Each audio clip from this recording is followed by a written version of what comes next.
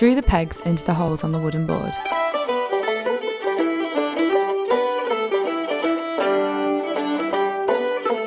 Feed into the side clamp and tighten using the Tommy bar. Slide the lace pillow board onto the wooden board. To use the lace pillow board as a reading board, simply remove the pillow board and unscrew the pegs.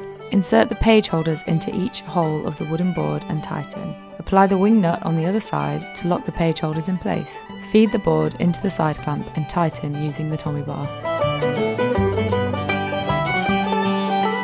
Read your book or newspaper.